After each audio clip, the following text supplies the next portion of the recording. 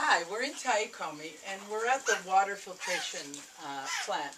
And I'm here with Jesus and Miguelito, and they're both Machigang community members. And we're at the pre-filter. And so this, we first capture the water, and the water flows to this pre-filter. No, Miguelito?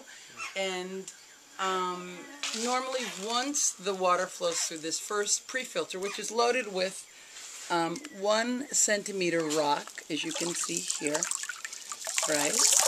And then it flows on to slow sand filtration tank. So Miguelito, ¿puedes abrir este tanque?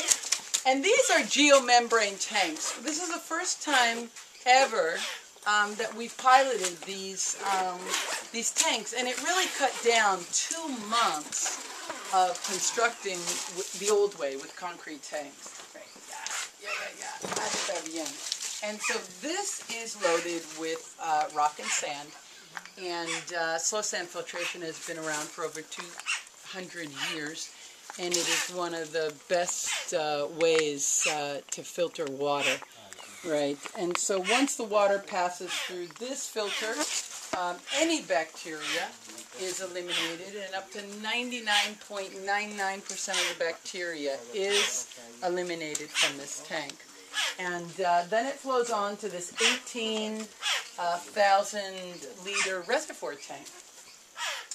And after it leaves this tank, it flows throughout the community in 4.5 kilometers to individual homes.